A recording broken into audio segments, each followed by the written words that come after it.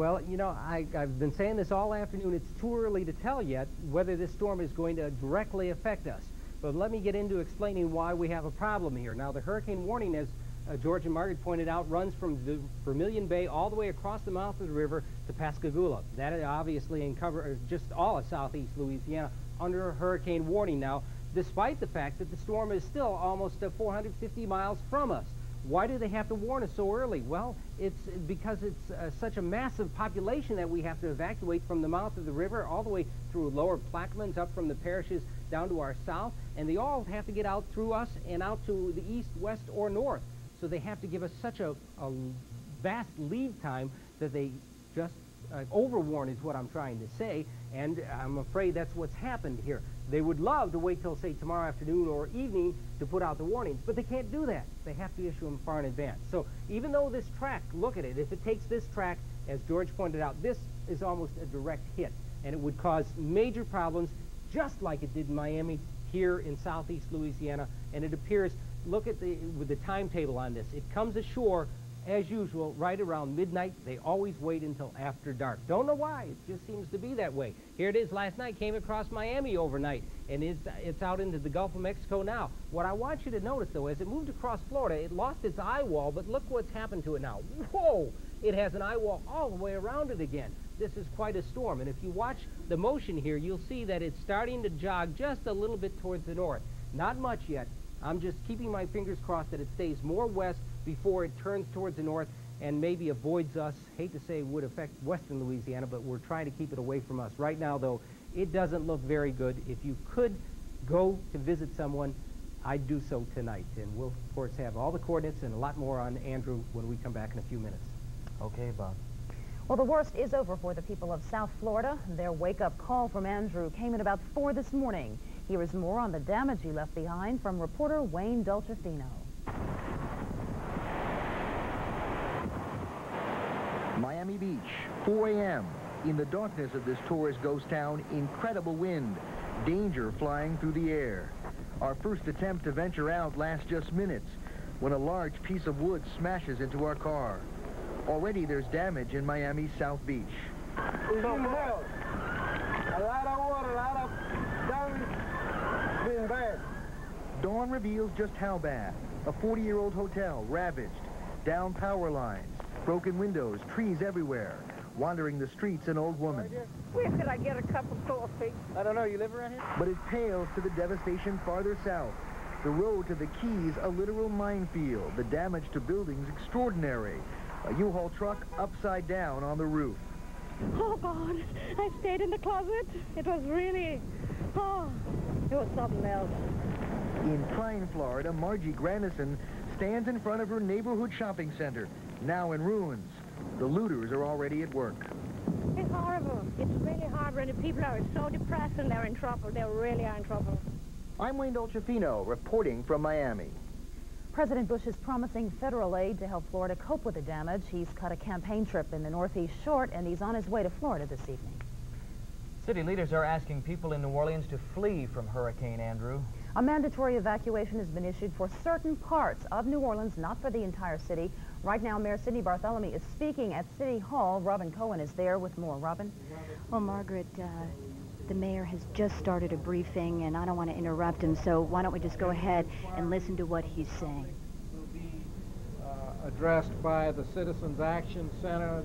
The telephone number is 565-7115. 565-7115. And with that, we again are encouraging all businesses that do not have to be open tomorrow to close. We're closing City Hall tomorrow, and all of city personnel will be on an emergency standby. Mr. Mayor, if we get a direct hit, the hurricane moves up the river, is there any plan for vertical evacuation? We do not have a plan of vertical evacuation. Basically, we're monitoring the area and the hurricane as closely as possible, and in the event that we feel it will hit the city of New Orleans directly, we will encourage evacuation outside of the city. Of course, there may be people who can't get out, and we would encourage them to get to higher ground, either in a hotel or whatever. Mr. Mayor, you are encouraging everyone to leave as soon as possible. Well, we're encouraging voluntary evacuations. That is, if you can leave at this time, we encourage you to leave.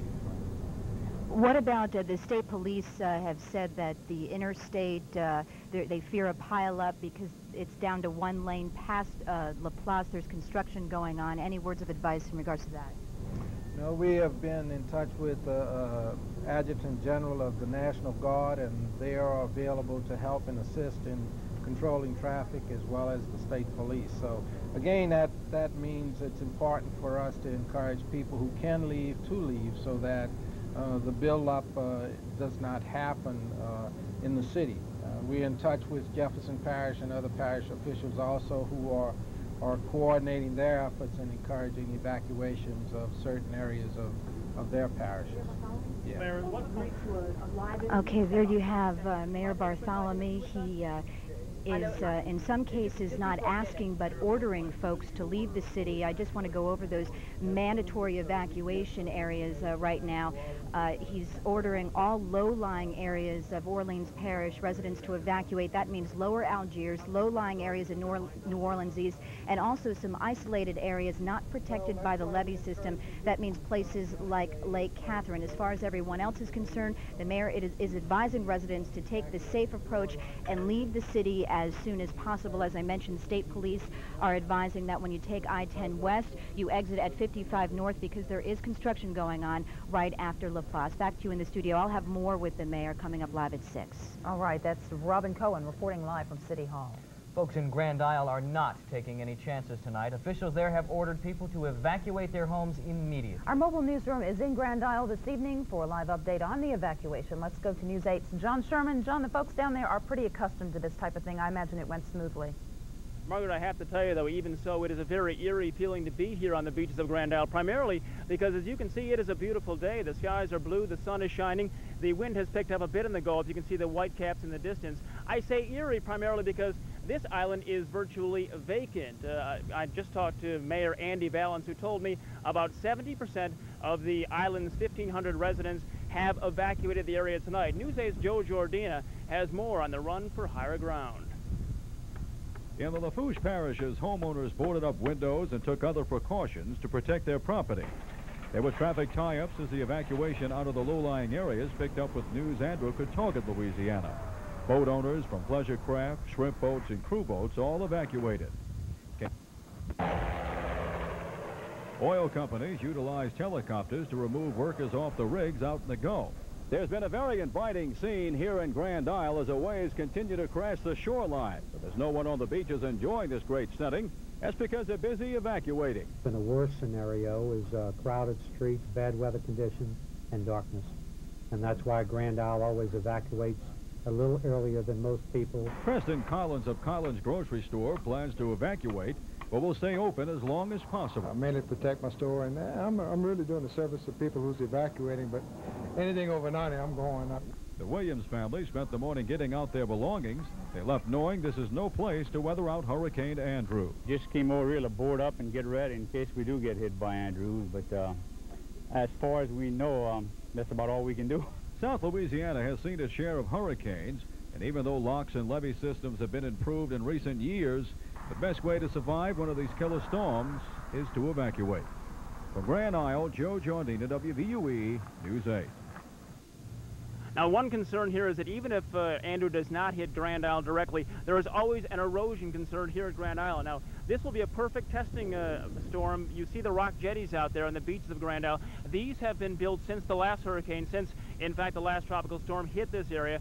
So these jetties will be watched very closely to see if, in fact, they can keep the sand on the beaches rather than washing it out to shore. Reporting live from Grand Isle, I'm John Sherman, WVUE News 8. All right, John, it is a beautiful day out there. Hard to believe there's anything menacing out there. Yeah, that's true, but the tiger does bite.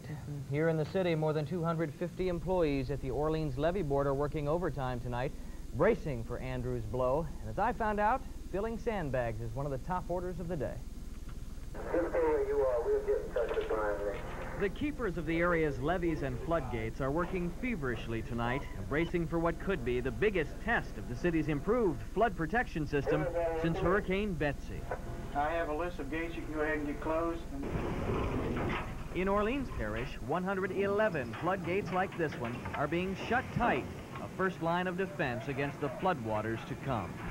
A lot of the area in Ninth Ward affected by Betsy down by the Coast Guard station has since had flood walls constructed. So now, instead of having to sandbag the whole wharf area, all we have to do is close about 3 or 4 gates, and that problem is basically solved. Workers filled thousands of sandbags today. 20,000 will be used to plug any holes Andy tears in our levee protection system. 2,000 are available for the public, and that is on a first-come, first-served basis, and they have to pick them up. At midday, scores of motorists had already lined up, taking as many sandbags as their vehicle would hold. In East and West Jefferson, levee district officials spent the day working to close troublesome gaps in the levee protection system. District Vice President George Mall says sandbags may eventually be needed near the Williams Boulevard boat launch, the Causeway, Old Hammond Highway at the 17th Street Canal, and Veterans Boulevard at the 17th Street Canal, Airline Highway, and perhaps even the I-10. In West Jefferson, levee district officials say sandbagging will be completed tonight along a small section of Barretaria Boulevard. Now again, sandbags are available on a first-come, first-served basis in Orleans Parish. You can get them at 6920 Franklin Avenue, but I'll warn you, the line is very long. We've also received word that people who live in Slidell can get sandbags at 4 locations there. Those 4 locations are 3rd Street, Sergeant Alfred at Cleveland, Independence at Rue Rochelle, John Slidell Park, and Pontchartrain Drive at Lee Street. Well, we have a lot more to tell you about, especially hurricane preparations, so stay with us. Be right back. For low-interest loans to buy or renovate your home, call the New Orleans Home Mortgage Authority at 582-2298. It's the one call that could truly change your life. Let's take a closer look. There might be something in your pain reliever you may not want. Caffeine. Relax. There's a pain reliever that's caffeine-free. Genuine Bayer. 100% pure Bayer aspirin. America's #1 aspirin. For those who use Equitrin for the relief of the minor aches and pains of arthritis, we've got a flash. You can wait hours for Equitrin to start working, or with Genuine Bayer, you can wait just minutes. Genuine Bayer aspirin. America's #1 aspirin. Sure, these frozen yogurts appeal to my healthy side, but I'm looking for pure taste. Breyers first. Ripe strawberries. So refreshing, I forget I'm eating healthy. My taste buds are crying out. Yes! Yes! No! All natural Breyers frozen yogurt. So real, you can taste it. It's Chevy Rock Solid Value Days. Now get low 2.9% GMAC financing on Chevy CK pickup. Ranked the best full-size pickup by J.D. Power & Associates initial quality study. At 2.9%, you'll save nearly $3,000 in finance charges on a new Chevy CK. Only during Rock Solid Value Days. The trucks you can depend on. The trucks that last. See your Super Chevy dealers and get 2.9% financing on Chevy's full-size pickup. Attention, please. Flight 739 has been canceled. Attention, Flight 739. Your flight was canceled? No problem. I can reschedule you. I got you an aisle seat. Looks like you'll make that meeting after all. There are 2 kinds of travelers in the world. Those who deal with the madness, and those who don't have to. Uniglow, we will change the way you travel. The threat of Hurricane Andrew has all of us, of course, bracing for the worst. And people in areas like St. Bernard Parish are taking it very seriously. News 8's Karen Boudry spent the day in St. Bernard and is here with what's happening there. Karen, I guess everybody's kind of getting ready. They sure are. The neighborhoods, though, were pretty quiet earlier today. And that's because most of the people who weren't working were flocking to grocery stores and hardware stores, stocking up on all those things that are so essential during a hurricane. There was certainly no calm before the storm in many St. Bernard stores today. It was a mad dash for hurricane supplies. But I've been through Betsy. I know what it's like. And people who know are coming early, trying to get a jump on this evening when people get off of work. you're not going to get in these stores. Water, bread, things like pork and beans, red beans in a can, anything that can be saved and just warmed like even over a barbecue pit if you have one. Because when you have no electricity, a lot of people don't realize with electric stoves you have nothing. While many of the shelves at this Chalmette grocery store were empty, priority reinforcements are on the way because people here know how vulnerable this area is. In addition to non-perishable food and water, people are stocking up on batteries, flashlights, medicine, first aid kits, and tape and plywood to protect their homes. Pretty nervous. Haven't really taken any preparations probably till tomorrow and see whether it's coming this way or not. This is the kind of stuff that can easily become flying debris during a storm, and a lot of people will tell you it can be very damaging to a home. So it's a good idea to store this kind of stuff and tie down anything else that's loose outside your home. It's a routine many adults are familiar with, but not many children. It's kind of weird that some kids are real happy that Hurricane Andrew's coming, because it could kill them. And that's exactly why everyone is being urged to take precautions, just in case. Now, if you haven't had a chance to get out and get all those essentials, a lot of stores are going to stay open late tonight, so you can get those after work. Okay, we do have one announcement we want to make. This just handed to us at News 8. The New Orleans International Airport, sometime after 12 noon tomorrow, is going to be closed, so we want to pass that information on to you. And we'll have more on that as it occurs. There are a lot of school closures we need to tell you about. All the Jefferson Parish schools will be closed tomorrow until further notice. Same goes for public schools in St. Bernard Parish, Assumption Parish, St. John and St. Tammany Parish. Also, all New Orleans Archdiocese schools are closed, and so is the University of New Orleans, Xavier, Delgado, LSU, and Southern. And we will update those again for you at 6. Sure will. We also want to update you now on some evacuation shelters open in the area. There aren't any open in Orleans Parish yet, but in Metairie, Red Cross shelters have been set up. They're at Archbishop Rummel High, East Jeff High, St. Angela's School, Harris Junior High, and Riverdale High. In St. Bernard Parish, the St. Bernard High School and Chalmette High have been set up as evacuation centers there, and of course we'll continue to update you on this information as more becomes available. Margaret? And of course Bob will be along in a little while with more on Hurricane Andrew, but just ahead, some other news. Is memory loss a natural part of aging? Or can we do something about it? The answer is in our Health Watch report when we come back. The News 8 Senior Report is brought to you by Davison Mobility Sales. Are you having difficulty getting around like you used to? Then you need to test drive the new Shuttle Transport. Its powerful electric motor takes you up to 20 miles on one charge. Maneuverability is excellent, and the comfortable seat swivels for your convenience. Test drive the new Shuttle Transport. Independence at your fingertips. For more information, call Davison Mobility Sales today. 367-7068. 367-7068. Davison Mobility Sales. This sale's too big for one man to handle. I need help! Let's go, guys! Your local Southern Quality Ford dealer's clearance sale is your best chance to save. The 93s are here, so the 92s have got to go. At just $179 a month loaded, these Escort LXs are gonna move. Save big on F-150. Accept this personal invitation. Hurry and get the best deals of the year right now. Garden of Memories wants to remind you about a very basic responsibility. No matter what your age, sometimes the issues aren't clear. The answers aren't apparent. When it's important to understand, remember to do what you learned as a child. Garden of Memories urges you to ask questions and be informed as we celebrate America. Take a good look at your Lincoln Mercury dealer's summer savings storm. The storm hits big with $2,000 cash back on Lincoln Town Car, featuring standard dual airbags and anti-lock brakes.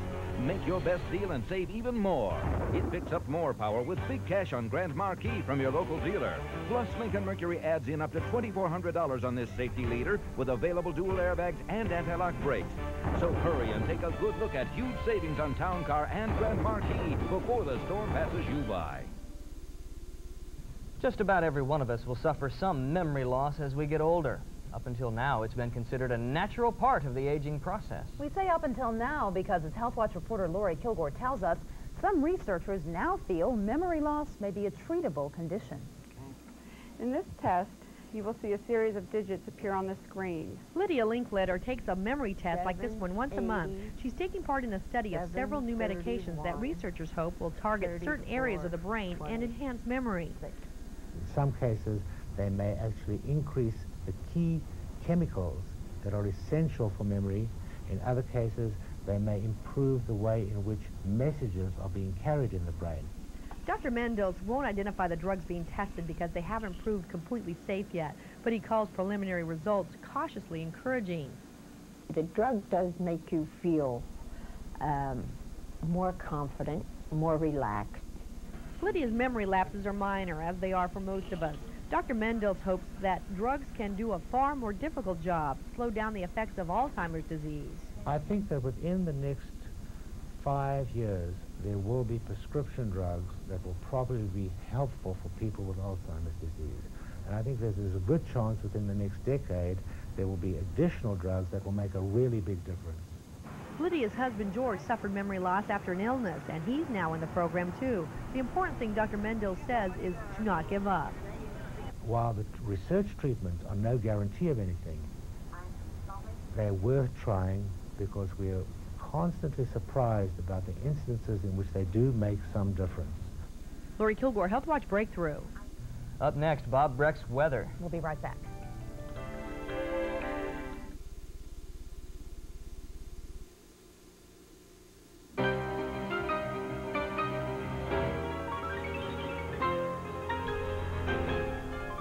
It's Domino's Pepperoni Passion. Now get irresistible pepperoni pizza deals starting at $6.99. Yeah, $6.99. Call for Domino's better than ever pizza with more cheese, tender, tastier crust, and lots of pepperoni. Nobody knows like Domino's. Domino's Pepperoni Passion. Deals starting at $6.99. When Schwegman opened in 1869, saving people money was our top goal. We stocked a bigger selection, fought price fixing, and more. Now, on our 123rd anniversary, that goal remains the same. You'll check out at Schwegman with more for your money. During our anniversary, the Schwegman Photo Center is celebrating our new 4x6 big prints with a photo contest. Submit creative shots pertaining to Schwegman. You could win a Bahamas cruise and Walt Disney World family vacation on Premier's Big Red Boat from Schwegman. The perfect parents. Life is not a game. The perfect kids. He followed me home. The perfect family for Mazda Mania 2, the summer's premier sales event. Now get $1,000 cash back from Mazda on a Mazda MPV. Don't miss these gargantuan values. It's faster! Don't miss Mazda Mania 2. Get $1,000 cash back on a new Mazda MPV now. News 8 Weather is brought to you by Marita Old-Fashioned Bread. It's no secret how kids feel about white bread. But there is something you may not know. Delicious Marita white bread checks out healthy, too. No saturated fat, high in complex carbohydrates, no cholesterol. So you can feel as good serving Marita as your kids do eating it. Which is why every meal with Marita white bread makes for a very happy ending. Bob's here now with the latest on Andrew. Not to be taken lightly.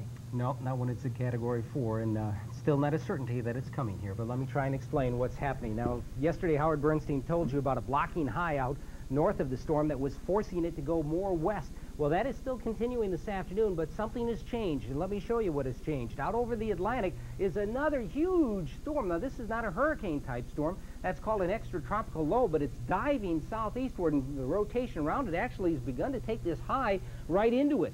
So it's shifting the high eastward, allowing the high to kind of rotate, or I should say, allowing the storm to rotate around the high, and it's unfortunately not blocking us anymore, opening the way for the storm to come up over us. So that is not good news at all. And the other bad news, as the storm came across Miami last night, it lost a little of its intensity, but look what's happened to it this afternoon. Did you see what happened to it? Watch again. As it goes over Florida, all the reds are gone, and then boom, they're back this afternoon. What are those reds, you ask? Well, those reds are showing the colder cloud tops, And actually, right around the center, you see this right here? This is called the eye wall, right around the storm. That's where all the damage, the destruction's at this afternoon. And it's that eye wall we want to avoid. So that's going to be the key here, is the track of this storm. This is the daylight picture, and it shows you how it's moving on a steadily westward course. Doesn't show the northward movement yet. The longer it can keep going west without making that turn north, the better for us.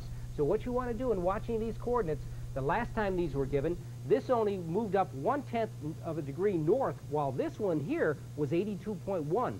It moved a lot farther west than it did north. So keep your fingers crossed, gang. West winds at 18. It's still trucking pretty fast. And anytime you get a big, massive storm like that moving so quickly, it's just hard for it to turn. So even though the computer guidance, and this is the second run that shows it like this, the guidance indicates it's going to make the turn. And we just can't doubt the guidance because it's such a massive storm and so powerful that we've got to overwarn people along the coast. This still could stay down here and avoid us.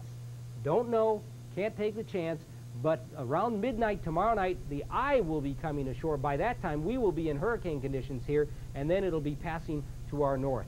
So there's still a lot of uncertainty, and that's why the probabilities here, notice, we're only 23%. That's still not very high.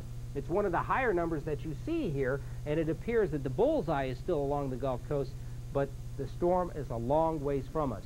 But unfortunately, you do have to start the evacuation process very early across southeast Louisiana. That's why the warnings are up already. So I hate to tell you that. All of the coast of the Louisiana coast under the hurricane warning, that'll stay up now until this storm comes ashore. I'm pretty certain of that.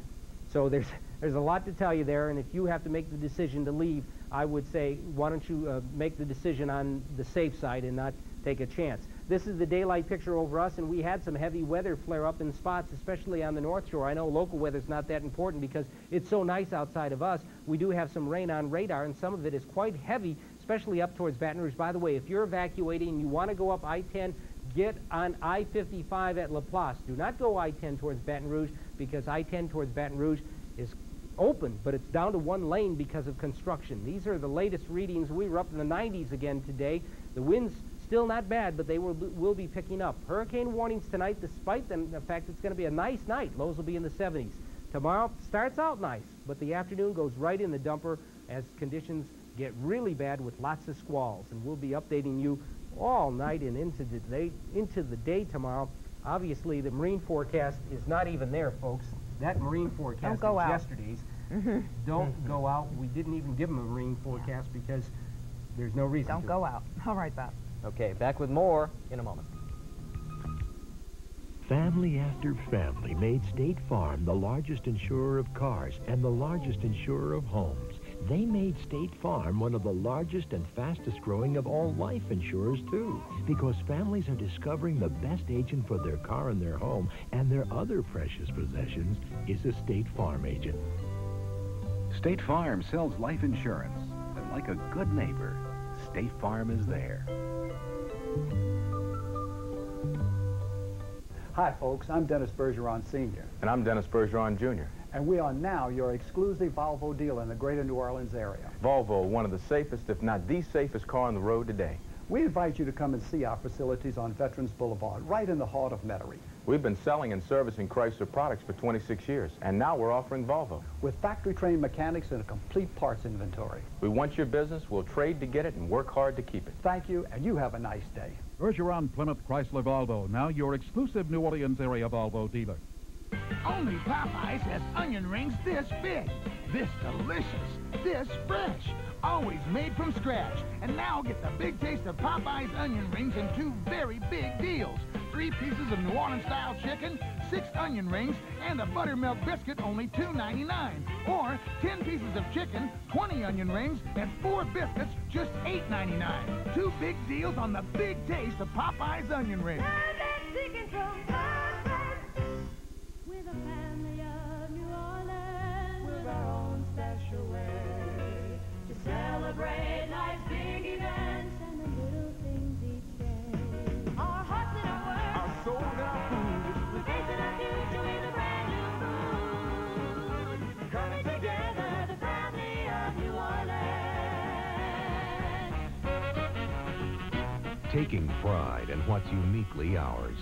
The Whitney. Finally, let's recap. Mainly evacuations, shelters, and school closings. Once again, all low-lying areas of New Orleans are being forced to evacuate. A state of emergency has been declared in most area parishes, and most of the schools will be closed tomorrow and tonight. As far as evacuation centers, here is the list for you. Now, we just learned that in New Orleans, they have just moments ago opened 2 shelters. O. Perry Walker and John F. Kennedy will be open. In Metairie, the Red Cross shelters are at Archbishop Rummel, East Jeff, St. Angela, St. Catherine, Harris Junior High, Riverdale, and St. Bernard High, and Chalmette High. And that's our news for now. We thank you for watching. And we'll be back again at 6 with all the latest. Peter Jennings and World News Tonight is next.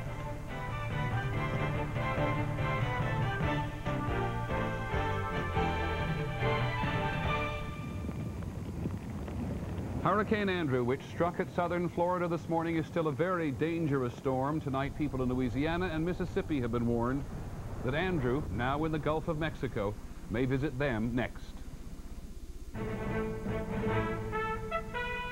From ABC, this is World News Tonight with Peter Jennings. Good evening. It could have been a lot worse for a great many more people, but it was terrifying for some and fatal for a few.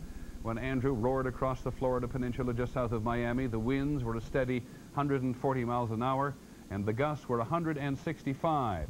The hurricane left a very messy imprint on the state, and by the time it was across the state and into the Gulf of Mexico, where it is now, 8 people had died in the storm. We begin in Miami with ABC's Al Dale.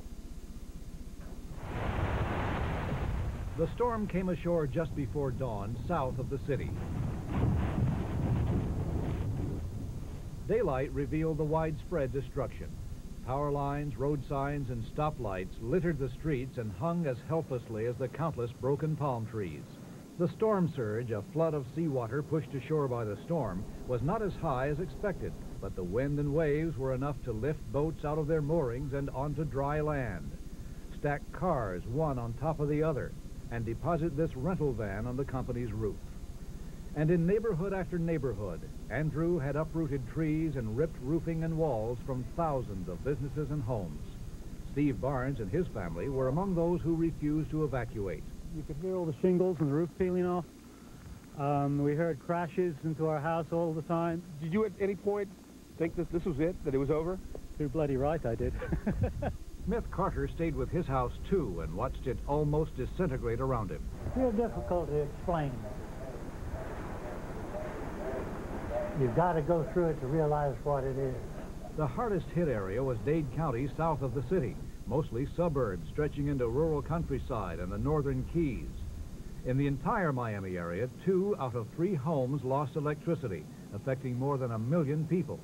Without power, water purification stations had to shut down, so there is concern that the drinking water supply is not safe. People are being urged to boil their drinking water. The governor called out 1,500 National Guard troops, some of them engineers, to help in the cleanup, others to join police in keeping order and preventing looting. Still, some looting did take place at several stores and supermarkets. After the wind and rain subsided, roads were quickly clogged by people heading back to their homes and counting their losses or blessings. Megan, you're the luckiest one. You won't remember this. Many storm-battered South Floridians, relieved to have survived, immediately began cleaning up the mess that the hurricane left behind. Officials say that it would have been a lot worse if the hurricane had hit Miami head-on instead of drifting a little bit to the south as it did. Peter? Al, do you have one impression or one image besides that one right behind you there? Well, would you accept to including that one? This one multiplied many times. Plus, I was struck by how many people were out so early cleaning up the mess. I saw no one sitting down and wailing, but people were out with shovels and rakes and hauling things away. But the impression is at this time people really paid attention to the warning, in part because it came from people living in their own neighborhood, right? That's right, and there was a lot of lead time, a lot of warning time, and most people did, although there has been some publicity about the people who stayed behind. Most people in evacuation areas did leave. They had plenty of time to do it, and that's a testimony to technology today on predicting these things. Okay, Al, thanks very much. In fact, Florida officials had issued evacuation orders to about 1 million residents considered in the most danger, those nearest the coastline, and as Al Dale points out, most of them, about 750,000, listened. Some didn't, and they were very lucky. ABC's Linda Vitillo has been on Miami Beach. To the residents of the Julie Arms apartments, today was just another day to sit on the front porch and keep each other company now that the storm has passed. Like many elderly residents of Miami Beach, they had refused instructions to evacuate. If you can live through 6 years of bombing in Berlin during World War II, you're not afraid of a little hurricane. We just sat there and talk and light a candle. Most have lived in tiny efficiency apartments in South Beach for decades, and they scoff at fears that they would have faced serious danger if Andrew had hit closer. No, really, actually, I wasn't afraid because I knew it's a good, sturdy building I'm in. I'm not afraid. I've been through 5 big ones. You're not afraid. The worst one was Donald. Donald lasted 24 hours, and Cleo, we didn't have electric for 5 days. Now that they have made it through another hurricane, officials here worry elderly residents will be even more likely to ignore their warnings the next time. Linda Patillo, ABC News, South Miami Beach. Hurricanes which pick up moisture and thus power from the warm waters of the ocean tend to lose it over land, but southern Florida is only 100 miles or so wide at the point that Andrew went across, and Andrew still had plenty left when it reached the other side. And that's where ABC's Mike Von Frem was, on the Gulf Coast, near the Florida city of Naples. The winds sweeping through Naples reached 100 miles per hour. It was about that time Ben Davidson, his wife and friends began to second-guess their decision to ride out the storm at the funeral chapel where he lives and works. Someone tells me I should have evacuated. Too late now. Down power lines set palm trees on fire. And there was plenty of other cosmetic damage. Part of the metal roof on this hotel was blown off, as was the top of this mobile home. But on the Gulf Coast, there were few injuries and nowhere near the structural damage that had been feared. One reason is that mobile homes in southern Florida are required by law to be anchored to the ground. And building codes require new houses to withstand winds of at least 110 miles per hour. Andrew passed over more than 100 miles of land from one Florida coast to the other, remaining very much intact. And thanks to some planning, so did many of the homes and buildings in its path. Mike Von Frem, ABC News, Naples. The National Hurricane Center certainly had a bird's eye view. The center in Coral Gables had part of its radar system on the roof knocked out. Its director, Bob Sheets, had his own home damaged, and a couple of his employees lost theirs. Mr. Sheets has once again spent most of today telling people like us what to watch for next. Bob, did this hurricane live up to your expectations? Well, yes, it was a very strong hurricane that came across South Florida, and of course they're very difficult to deal with when you not only are forecasting and warning for them, but they visit you at the same time. Where is it now, and how strong? It's now moved off into the Gulf of Mexico. It's a Category 4 hurricane on our Saffir-Simpson scale. It means up there 140-mile-per-hour winds and heading toward the Louisiana and Mississippi coastline. Can you tell if any particular section is more vulnerable than others? Well, the probability right across that area, we're putting up a hurricane warning here this evening for the Mississippi and Louisiana coast, basically going from Pascagoula, Mississippi, over to Vermilion Bay in Louisiana. Now, with a hurricane over water again, what's its potential to increase its strength? Well, it's possible. We've got it up there again as a Category 4 hurricane, and quite frankly, we don't do all that good a job of predicting that last 20 miles per hour up or down. What's the difference between 140 and 165 miles an hour? We call those Category 5s when they get above 155 miles per hour, but sometimes I think those are sort of artificial things, and an extra 5 miles per hour doesn't make a whole lot of difference. But as far as you're concerned, this is, for some people in the country, far from over. Very much so. It certainly needs to be taken serious. I went out to look at some of the problems we had here in Dade County from that Category 4 hurricane, and indeed it does a lot of damage. Thanks for your time. Bob Sheets at the Hurricane Center to give you a slightly more concrete sense of the power that a Category 4 hurricane has. Imagine what happens when you've seen all those roofs gone. Small homes are destroyed because the air gets under the roof, which then acts as a wing and literally lifts the house right off its foundation. President Bush altered his campaign schedule today so he could fly to Florida. He arrived in Miami late this afternoon. He has already declared certain counties disaster areas. which entitles people to federal money as they try to rebuild what Andrew destroyed. In a moment, President Bush says what the country needs now is a new job training program. Governor Clinton says that sounds very familiar. In the Middle East, Israel makes some concessions to the Palestinians. Will they be enough to make progress at the peace table? And the U.S. Marines who survived a friendly fire incident during the Persian Gulf War, why they feel betrayed. This is World News Tonight with Peter Jennings, brought to you by the Discover Car. So you just got a cash advance, did you? Too bad you used an ordinary credit card, because you could be carrying some very heavy interest charges. Why not carry the Discover card? Just pay your full monthly balance and a small transaction fee, and we'll forget the interest, which means our money comes with no strings attached. It pays to Discover. Now you don't need a prescription to get prescription-strength medicine for itches and rashes. Introducing new maximum-strength Cordaid. Now with twice the healing medicine. New maximum-strength Cordaid. Prescription strength without a prescription. It's night and day the difference Correctol makes when I'm irregular. Correctol is the gentlewoman's laxative that works predictably overnight. No wonder more women trust it. Correctol. Gently, predictably, overnight. 4 days after the Republican convention, it's clear Mr. Bush did get something of a lift in the polls from all that exposure. The ABC News poll completed last night shows that President Bush has cut the Clinton lead to 6 points, 48% for Governor Clinton and 42% for Mr. Bush. There was a proposal on jobs from Mr. Bush today. It's designed in part to retrain American workers who might lose their jobs to foreign competition as a result of the free trade agreement with Canada and Mexico. Democrats say its timing is certainly political and that many of the ingredients are not very new. Here's ABC's Britt Hume. The president went to a vocational school in New Jersey to announce something he no doubt wishes were not so badly needed. A $3 billion a year plan to take effect sometime next year to train young workers and retrain older ones so they can find jobs. A program that is bold, it is innovative, and it is loyal only to the future and to the needs of the American workers. About a third of the money, $1 billion a year, would be spent on a range of programs for young people, including the expansion under a new name of the Federal Job Corps, a program the administration had previously opposed expanding. Most of the rest of the money, totaling about $2 billion a year, would provide $3,000 retraining vouchers for unemployed workers or those whose jobs seem in danger. The workers could then use the vouchers to pay the cost of their own job training.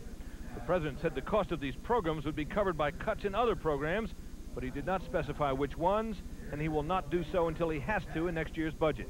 He did attack the way he claimed Bill Clinton would pay for his job training program. He sees job training as a tax raiser, and he wants to tax workers to pay for their own training and tax small businesses, the one that's the worst. Taxing small businesses around the country 1.5%. The president is trying to portray even the smallest disagreement between him and his opponent as a major ideological clash. The White House calls that sharpening the differences. The idea is to make Clinton seem somehow a far-out liberal, and the president, therefore, the only safe choice. Britt Hume, ABC News, Ansonia, Connecticut. Governor Clinton was in Arkansas today, taking part of the day off doing state business. He said that Mr. Bush's proposals were, in many respects, a sincere form of flattery because they were an imitation of much that he's put forward since the beginning of the campaign. He criticized Mr. Bush for saying what he did about who was going to pay for this. Governor Clinton said he would indeed make employers pay for this in many cases where Mr. Bush had suggested that government should pay. He had a visitor today in the person of Paul Tsongas, the former senator who was his chief rival during the primary campaign. Paul Tsongas went after Mr. Bush, saying he couldn't pay for it because of the tax deficit or because of the national deficit. Mr. Tsongas endorsed Mr. Clinton, but our reporter on the scene tells us not with enormous enthusiasm, at least not on the subject of the deficit. On Wall Street today, the Dow Jones Industrials lost nearly 26 points to close at 32.28, and the trading was moderate. In the Middle East today, some changes in the way Israel treats those Palestinians living under Israeli occupation. A report when we come back.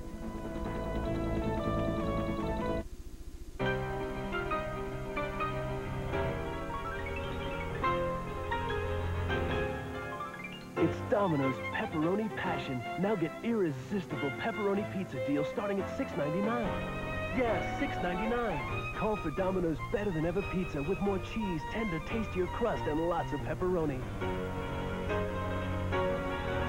Nobody knows like Domino's. Domino's Pepperoni Passion. Deals starting at $6.99. The makers of Dimetap know it's important for allergy and cold sufferers to trust their medication. Doctors and pharmacists have trusted the Dimetap brand for safe, effective relief for 30 years. You can trust Dimetap Extend tabs for 12 hours of allergy relief. And if you're concerned about drowsiness, Dimetap contains one of the least sedating, non-prescription antihistamines. Trust Dimetap, the #1 doctor-recommended antihistamine decongestant non-prescription formula. After examining, testing, it's a fact.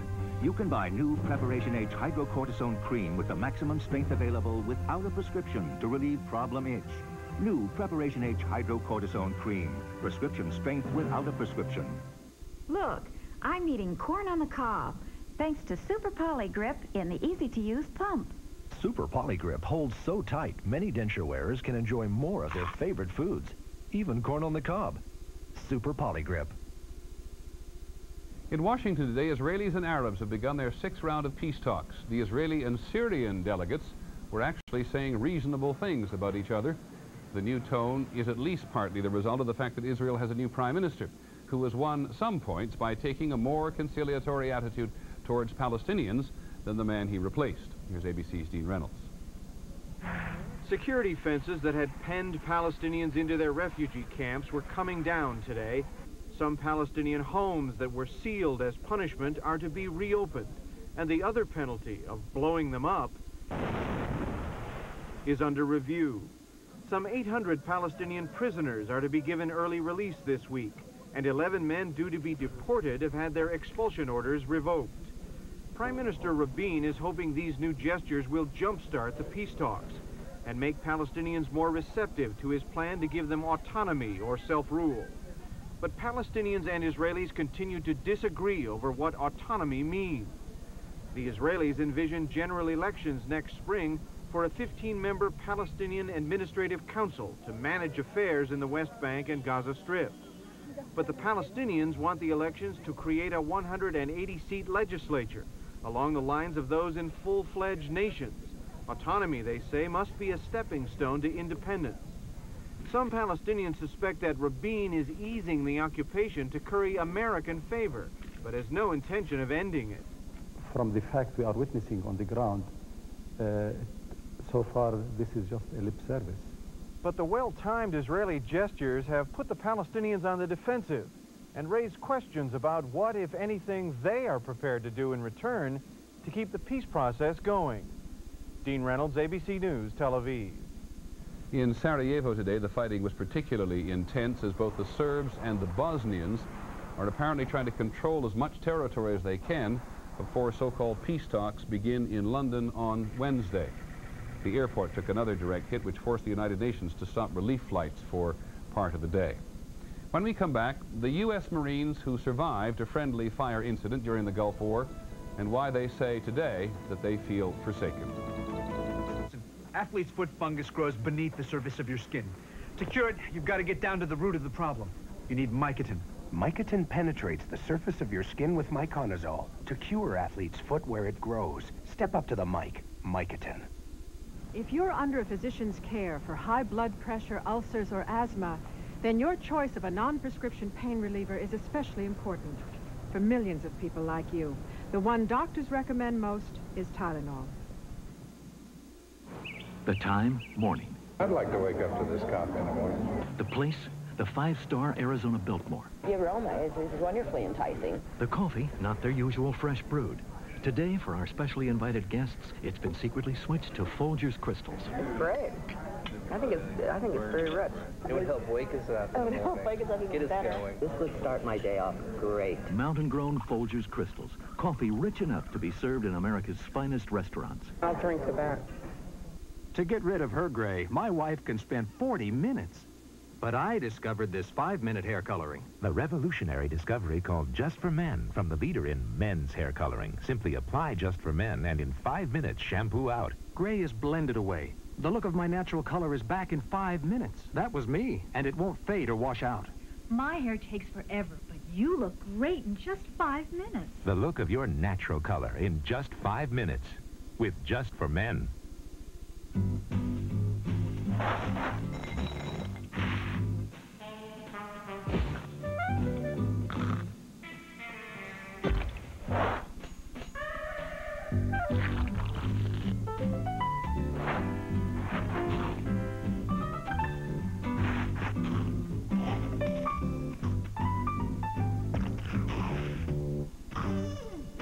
Nabisco shredded wheat.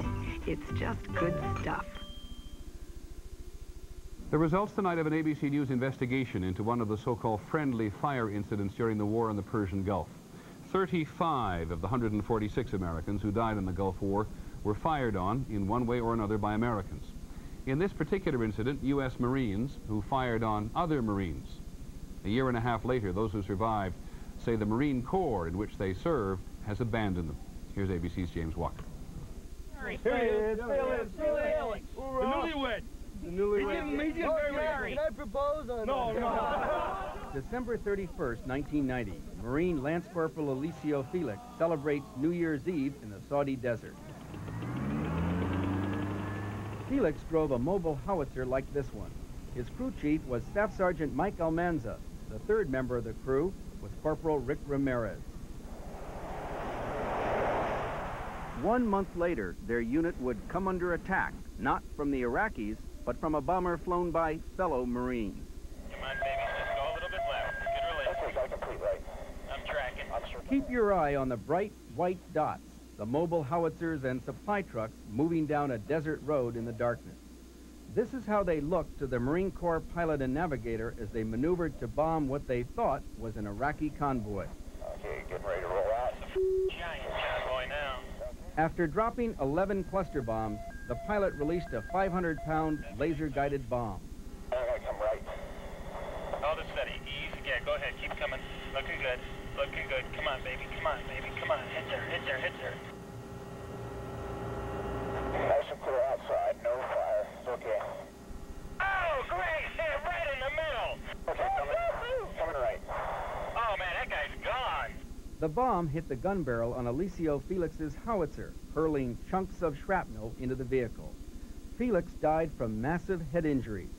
Mike Almanza lost his right arm.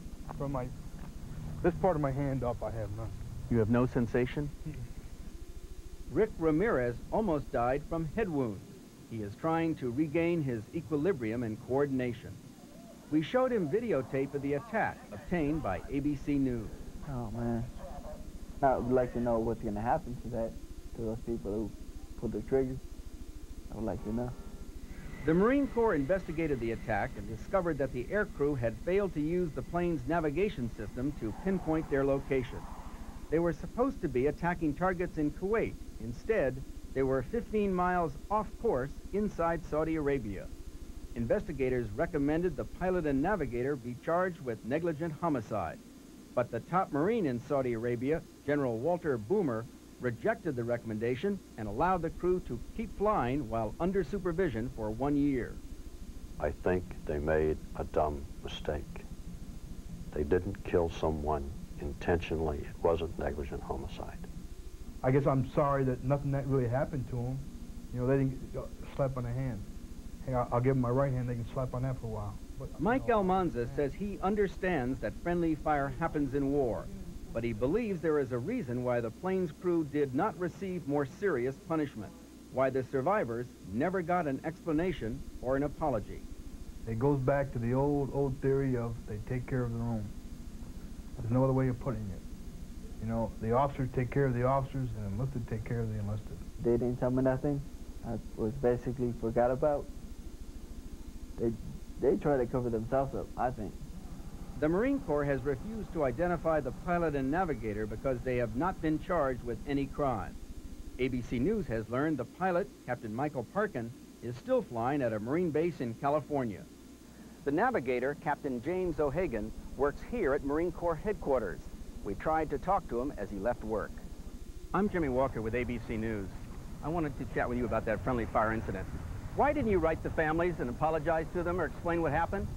Mike Almanza believes the Marine desire to downplay the incident is why he has not received a retirement ceremony, despite 18 years in the Corps. You know, you're standing out there in all these parades and ceremonies, and you're saying, dang, one day I'll have my day in the sun. And you never got it? And I never got it. General Boomer acknowledges that was a mistake. That's not the way we treat Marines.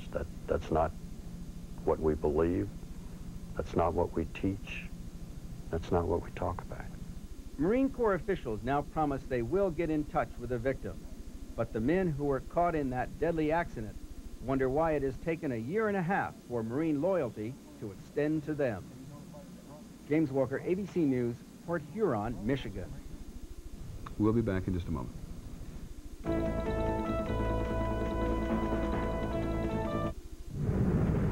Before we ship a new Buick LeSabre, it must meet an international standard of excellence.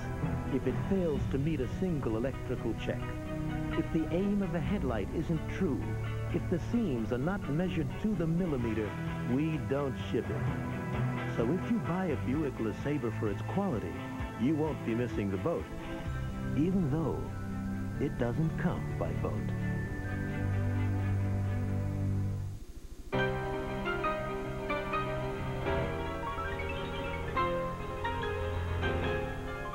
It's Domino's Pepperoni Passion. Now get irresistible pepperoni pizza deals starting at $6.99. Yeah, $6.99. Call for Domino's better than ever pizza with more cheese, tender, tastier crust, and lots of pepperoni. Nobody knows like Domino's. Domino's Pepperoni Passion. Deal starting at $6.99. Now you don't need a prescription to get prescription-strength medicine for itches and rashes. Introducing new Maximum Strength Cord-Aid. Now with twice the healing medicine. New Maximum Strength Cord-Aid. Prescription strength without a prescription. To pull her through a nasty lunch, Malox uses aluminum and magnesium. But his antacid is Tums, and Tums has calcium. Something my body needs anyway. I like that. Calcium-rich Tums. Tonight on Nightline, Hurricane Andrew, where it is and where it's headed. We get the latest from two trackers who flew into the eye of the storm. Tonight. Just before we leave, an update on Hurricane Andrew. It struck southern Florida earlier this morning. It's just south of Miami with winds of about 140 miles an hour. 8 people were killed, but many people may have been spared because it was south of Miami. The winds were very powerful, as you can see, powerful enough, ripped trees from the ground, ripped roofs and walls from thousands of businesses and homes. About 1 million people had been told to evacuate the area. 3/4 of them listened.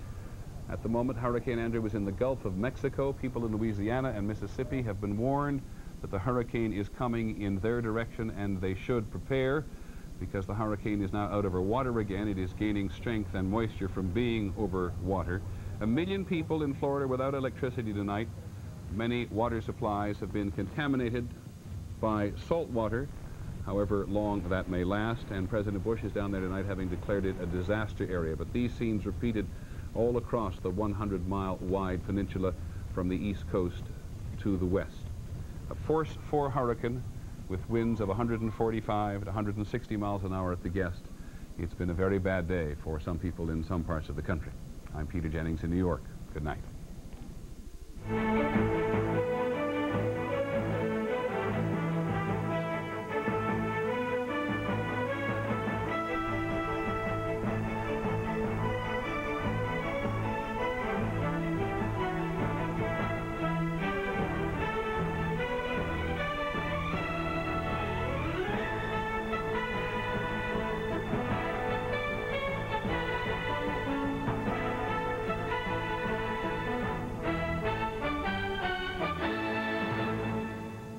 This has been a presentation of ABC News. More Americans get their news from ABC News than from any other source. This is Louisiana's news leader. Channel 4's Eyewitness News Nightwatch. You can see Andrew, a powerful hurricane, takes aim at the central Gulf Coast, packing winds of 140 miles an hour. New Orleans gets ready. Emergency preparations underway in the metro area. And in Miami, 10 people die as the hurricane blasts across southern Florida. Good evening. Hurricane Andrew tonight is on a collision course for New Orleans. It looks as though the killer storm may hit land perhaps a little bit earlier than expected, and Dave Barnes has been watching that all night long. Dave? Well, John, that's just a possibility, and I want to bring it up simply because we want to play it on the safe side. We don't really know exactly where it's going to landfall. We don't know exactly what time, but we'd rather be a little bit early than late. What I've noticed this evening is that it's picked up speed just a little bit, running almost 20 miles per hour. Now, of course, it's going to run into that change in the steering currents, which is going to slow it up just a little bit and try to nudge it to the north.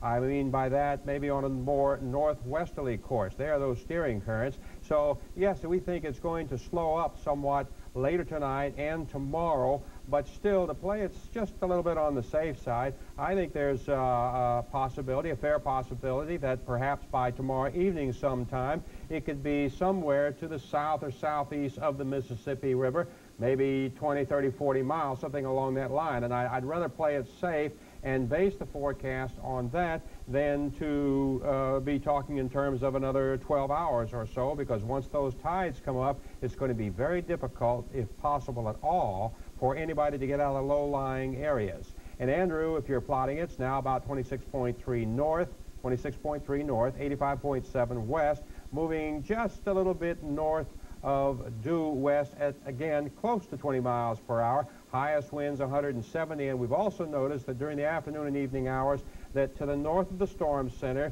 the hurricane force winds in some cases extend out as much as 70 miles, gale force as much as 140 miles.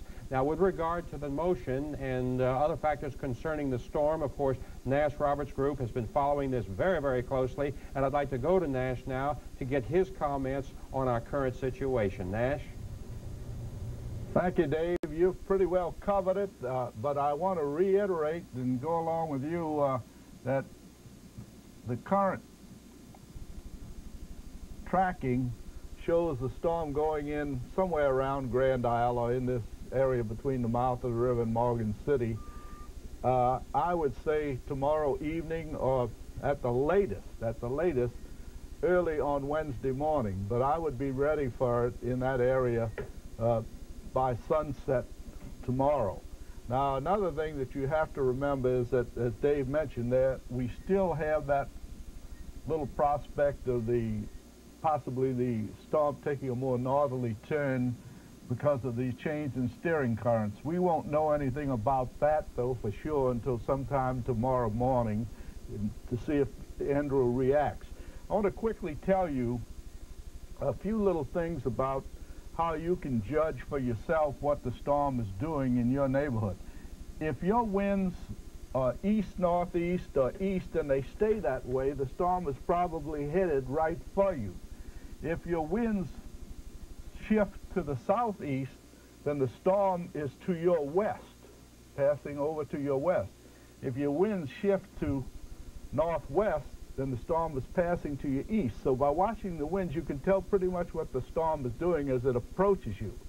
Another thing that you have to remember is that as the eye goes over you, if you're at the middle of the storm, suppose this eye in this case is 17 nautical miles across, and its speed is 17 to 18 miles an hour, well, then you're going to be in the calm section for about an hour. But if you're on this part of the storm or this part of the storm, you'll be in the eye a lot shorter period. Bear in mind that by the time the eye comes ashore, you have already experienced half of the storm's bad weather. In other words, from here to here, half of your weather is already in by the time the eye hits the coastline. So don't get too preoccupied with the time that the actual eye hits the coastline, because you're going to have a lot of bad weather before that ever happens. And then bear in mind that after the eye passes, the winds are going to reverse to the southwest. Just a few things that you ought to bear in mind. One other thing. We had a buoy out here, a data buoy, reported the storm going right over the data buoy, and it never did report anything over 38 knots or 44 miles an hour. There may have been a malfunction with the buoy, I don't know. But that, in 3 hours, in close proximity to the storm, it never showed over 44 miles an hour. Now back to Dave. Nash, thanks very much. And let me quickly say, don't forget, get out early, because by sunrise, there's a possibility that the tides could be up enough that the coastal roads would be flooded. I'll have much more on Andrew in a few more minutes. John? All right, Dave. The evacuation order was issued already for Lafitte and other parts of the West Bank early this afternoon. Since then, residents have been steadily streaming out of that area. Let's go to Mike Longman now, who joins us with an update. Mike? John, we are just down the road from Belle Chase High School, where busloads have just arrived from Buras and also Point Sulphur. Belle Chase High School, one of the main shelters for Plaquemines Parish. Now, at last count, some 200 evacuees were there. So far, evacuees have the luxury of an entire classroom for their family, but as things continue, likely this will overflow into the giant gymnasium. Not far away, as you mentioned, in Lafitte, people there also preparing to evacuate, some evacuating already, many moving early because they remember Hurricane Juan. It's a big rush. Gotta take care of the bull, take care of the owls. Where are you going? No, that's all I can say, no. Throughout the afternoon, Lafitte saw vessels of all size headed for safe harbor. Those that could hauled their boats out of the water for transport to higher ground. Every hurricane we pull out, we don't want to go find in the swamps. How does this one look to you? Looks pretty rough. It looked like it might hit us, so we decided to get it out. The evacuation here in Lafitte became mandatory as of late this afternoon. They think it could be a bad hurricane, so they want the people out. I agree with them. Hurricane Juan left much of the west bank of Jefferson underwater. Lafitte residents say they will not stick around for Andrew. Man, everybody's scrambling, trying to get out, water rolling in. Traffic couldn't get out after the water got in. You know, so I ain't waiting to the last minute this time. You're looking at basically the Gulf of Mexico moving in and topping the levees. And you're looking at here's your line, that's 15 feet of water on the west bank. At Emergency Preparedness Headquarters, residents who stopped by were told why the parish was recommending the entire West Bank evacuate. Sheriff's deputies will stay behind to make sure the looting that happened in Florida is not repeated here. We intend to challenge anyone walking throughout the areas that have been evacuated. If they're carrying articles, we're concerned, and we're going to check them and to verify who they are and that what they're carrying is not anything taken. Now again, on Jefferson Parish, the recommendation is that the entire West Bank evacuate. That is only a recommendation. However, in the community of Lafitte and areas around there, Barataria, outside the levee system, they are making it a mandatory evacuation. And John, because of concerns about the tidal surge and the roads being covered over here, as Dave mentioned, many people are taking this warning a lot earlier than they did with past storms. Some of them got caught during Juan and just could not get out. The roads became impassable, and they had to weather out that storm. So people do seem to be moving a little bit earlier with Andrew. Back to you, John. And Mike, I think for emphasis' sake, Jefferson Parish President Mike Yenny has another message tonight. Yenny is strongly urging West Bank residents in Jefferson Parish to evacuate. He says that residents of Lafitte and Crown Point should know that Highway 45 will be closed at 7 tomorrow morning. That's at the V-Line levee. Highway 45 they will close. The Lafitte-La Rose Highway will still be open. Work crews spend much of the evening piling sand at the South Shore approach to the causeway. The idea there is to build up as much of a makeshift levee as possible to keep rising water from moving onto the roadway and down into buildings and homes. Sandbagging will begin tomorrow morning in New Orleans East. Hoda Kotb joins us now with an update on preparations in that part of the city. Hoda? John, I'm at the corner of Highway 90 and US 11. Now, most areas east of me are under mandatory orders to evacuate. Over the past hour or so, we've seen a steady stream of cars just sort of leaving the area. Now, in this spot, or about a quarter of a mile up, crews will start setting up a sandbag makeshift levee like you were talking about. So that means tonight, a lot of people are heading out. People from Rigolets, Venetian Islands, Lake Catherine, and the Irish Bayou. They're all leaving.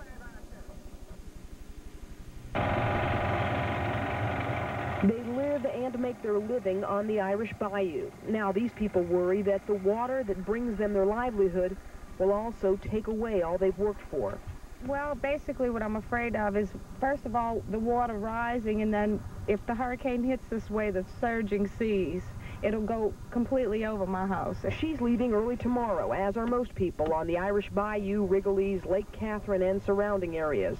They are sealing off their homes and hoping.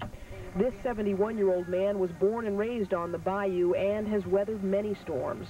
Well, I was in the 47, anything from the 47 all the way up to 1. I stood right here on the bayou. And you never left then? Never did leave, no. But you're going to leave now? Yeah, I'm going to leave this time because I got a trailer. If I had a good, strong house, I wouldn't leave. But I don't trust a trailer. But some will not leave. These guys are preparing their home, and they say they'll ride out the storm. We're just trying to save whatever we can in case it does come to the worst. Are you worried about staying here? Not really.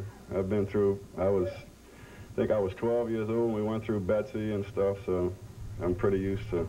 Councilwoman Jackie Clarkson is trying to discourage those in mandatory evacuation areas from staying. Most people just can't believe that, you know, this is really happening, and it's because it is so frightening. And Mayor Bartholomew is now focused on New Orleans and wondering if there will be a mandatory evacuation here. No, if it hits Grand Isle, I don't think we're going to have to evacuate the higher ground areas of the city. So we're hopeful if it continues to move north and east, we will not have that problem. And Fire Chief Earl Gino joins us now from New Orleans East. Now, Chief, they're going to be sandbagging, like you said, just about a quarter mile down the road. What's that going to be like? How high and why do you need that?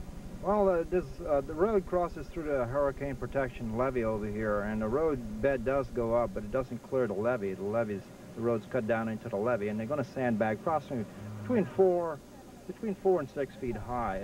The whole road bed is going to be covered with sandbags to replace the levee where the road goes through it. And when's this going to be happening, do you think, Chief? Well, we've been told that they're going to try to complete this by 9 o'clock. The levee board is, in fact, going to be doing this tomorrow morning. Okay, so you're encouraging, I guess, folks to get out now while they can before that goes up.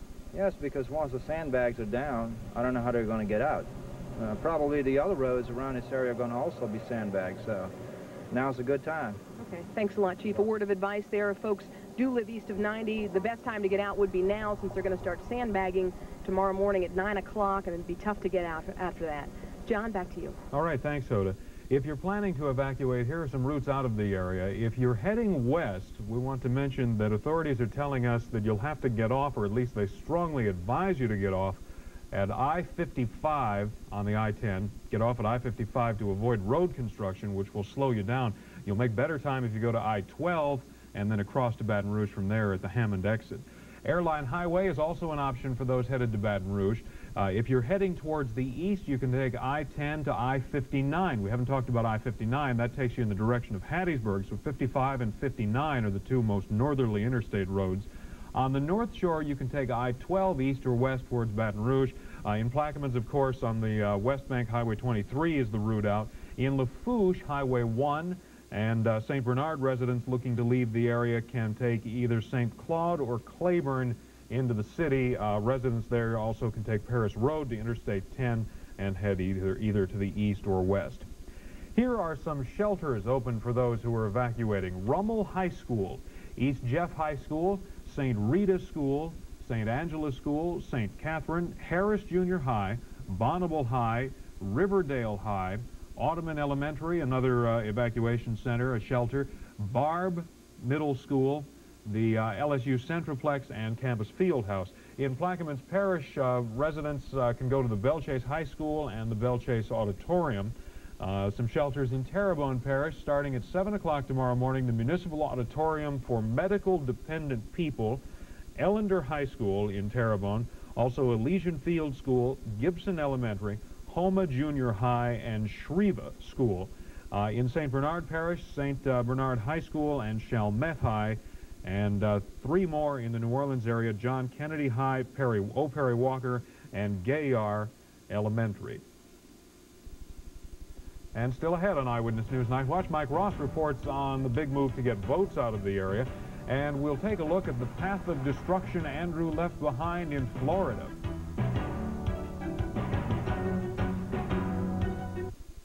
Did you know that many of Louisiana's top car and truck dealers are on the West Bank?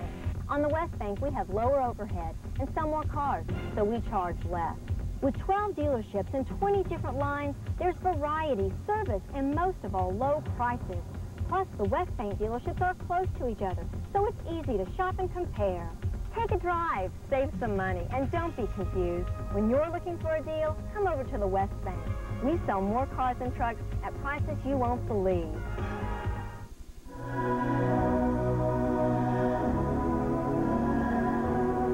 Light. It is the first element of creation.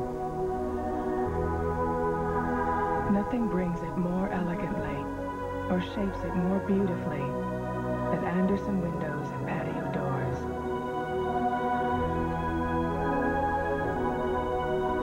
Come, live in the light of Anderson windows. Come home to Anderson.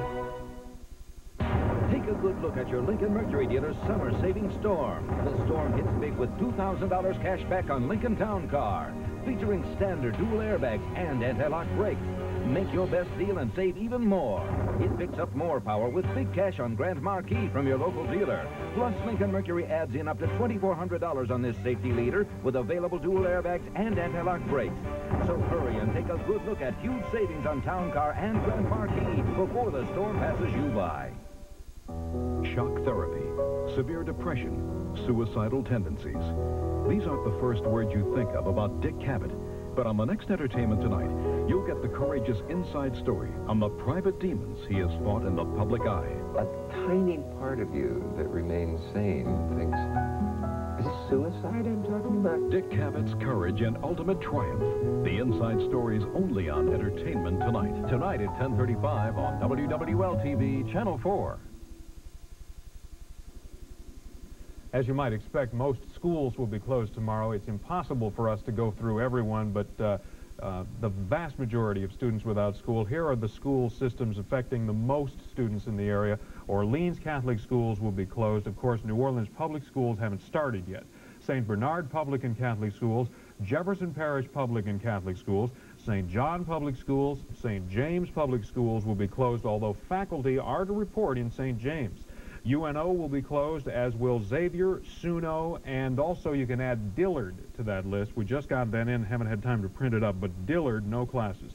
St. Charles Public Schools, Houma Thibodeau Catholic Schools, and St. Tammany Public Schools, also Loyola University. Here are some quick notes from emergency officials in the surrounding area. St. Charles Parish issued a voluntary evacuation for residents at 7:15 tonight. They say they'll make that mandatory if the conditions worsen. St. Tammany Parish authorities are asking the residents who live near Lake Pontchartrain evacuate immediately. The request is voluntary at this point, although they too say it could be mandatory later. Sheriff Pat Canulet is concerned about people getting out before the traffic gets too bad. Slidell police are asking that residents on the city's south side begin a voluntary evacuation. There are no certified evacuation centers in that area, no evacuation centers. And St. James authorities are urging a voluntary evacuation. Residents in Lower Terrebonne Parish have bitter memories of the last hurricane that hit their area 7 years ago. Mike Ross reports they spent the day preparing for the threat of a new storm they hope will just go away. The time had come to winch up the boats and get out of town. We live in Mississippi, and as bad as I hate to, we're going to carry it home, you know, kind of the high water. John and Robert Bates were loading up everything they could move out of their camp, still hoping the storm would go somewhere else. I sure do. I wish it'd go back out in the Gulf and just dissipate and wouldn't give anybody any trouble. Might be wishful thinking. I'm afraid so. The folks who live around here and who own camps in Cocodrie remember the last hurricane that ravaged this area, Hurricane Juan, back in 1985. The storm surge from Juan covered South Terrebonne Parish with 6 feet of floodwater. Johnny Glover, owner of Coco Marina, waited too long to evacuate back then and had to ride out the storm in Cocodrie. There was everything floating. I mean, there was barges, boats, water tanks, diesel tanks away. It just wasn't safe to leave in the boat. I won't do that again, but I will have this. I will plan the same method. I will try to be the last one to leave in one of my boats, but I will leave a little sooner maybe than last time. David Kniff remembers that last hurricane, too. He was busy today boarding up his camp. For Hurricane Juan, water level came up to about this area here. And that was just a strong storm surge, so I imagine We could get at least that much. Commercial shrimpers and fishermen prepared too. They headed inland to try to beat the closure of the hurricane protection lock. F.A. Trosclair moved his shrimp boat, the Shenandoah, to what he hopes will be safer water. They just gonna tie it up and try to ride it out in the boat, and hopefully everything works out okay. That is the wish of everyone in South Terrebonne Parish tonight.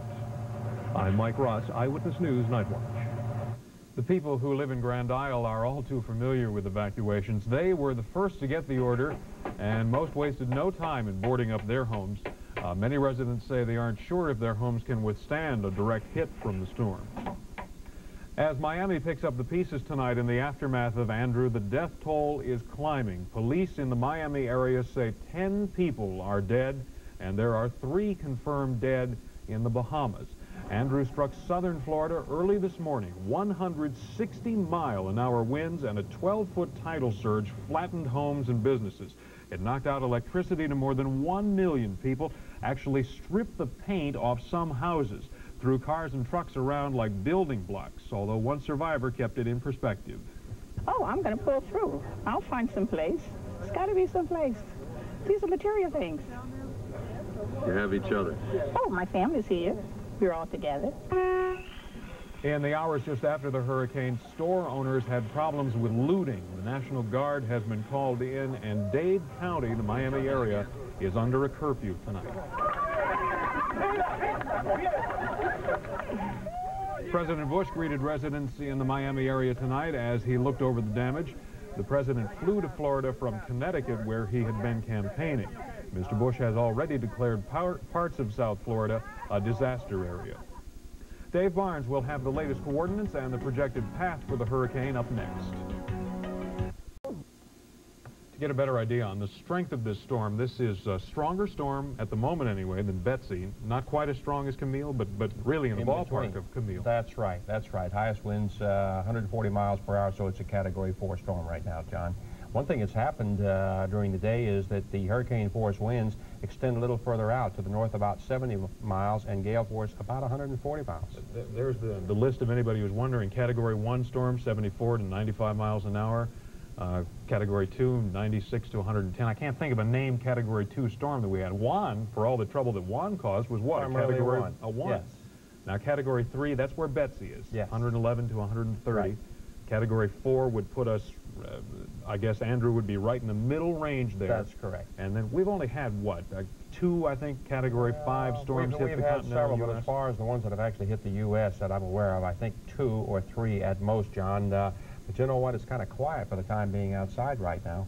Partly cloudy skies. Deceivingly so. Deceivingly so. Deceivingly so. Partly cloudy to mostly cloudy skies with 79 at the airport. Temperature at the Audubon Zoo is 80. Slidell 74. The humidity 88%. Winds blowing from the northeast at only 7 miles per hour. So things are tranquil right now. The pressure 30.08 and steady. And yes, the storm continues to go almost due west, but not quite. A little bit north of due west, but still not northwest, which is the direction that would take it into the middle Gulf Coast. But you can see very clearly its motion. It's well defined. Highest winds still at 140 miles per hour, so it's a little bit larger storm, but it's slowly coming under the influence of these southerly steering winds in the western part and central part of the Gulf. While it was to the south of this ridge, of course, it was being influenced by the steering winds moving toward the west, but now it's coming under these steering winds, but these winds have lightened up just a little bit during the daytime and evening hours. So the question is, how far will it turn to the north, or will its westerly momentum take it to the south of us? The best estimate that we can come up with right now is that it'll eventually move more toward the northwest, toward the southeast or south-central Louisiana coast, and I think also decrease in its forward speed. Right now running around 18 to 20 miles per hour, and maybe later tomorrow slowing up a bit as it moves more northwest at about 15 miles per hour. This is just an estimate. It's the best we can do, and if that happens, there's a possibility that it could be close to or maybe a little southwest of the mouth of the Mississippi River tomorrow, Tuesday evening, sometime during the evening hours. Now, that could turn out to be a little on the fast side, but we would rather play it on the safe side so that evacuation can take place and you'll be out and safe. The latitude, 26.3 north, longitude about 85.7 west. And again, there's the possibility, a strong possibility, that in the immediate coastal sections, especially south of the city and out in St. Bernard, that the tides by sunrise or shortly after could be 3 to 5 feet above normal or above mean sea level, which means the roadways would be cut off. And then as the storm approaches the coast, the storm surge, the tides will rise and rise rapidly as the eye is quite close to the coast. And if we were to take a direct hit here, we could be looking at 10 to 20 feet of storm surge. That's the vertical height of the water spreading inland over the region. And this could look something like this. For example, if it was moving in near or just to the west of Grand Isle, you could get a maximum of about 15 feet or so. If it was moving in a little bit to the west, you might get 20 feet here in parts of St. Bernard. Around the lake, you could get elevations that would vary anywhere from 6 to 13 feet. The Mississippi coast, a direct hit or just to the west of there, something in the 16 to 18-foot range. So if you prepare for this, this would be the worst possible. I think you'll be preparing on the safe side. Had a lot of calls from residents on the North Shore. Remember this, up there. If you live on the North Shore, all you've got to do is move a few miles north, in some cases a few hundred miles to high land. So you don't have to go very far. It's primarily people south of the lake that are in the low-lying areas that have to go the longer distances to be at a safe elevation. Now here's your late night forecast. A few widely scattered showers and thunderstorms.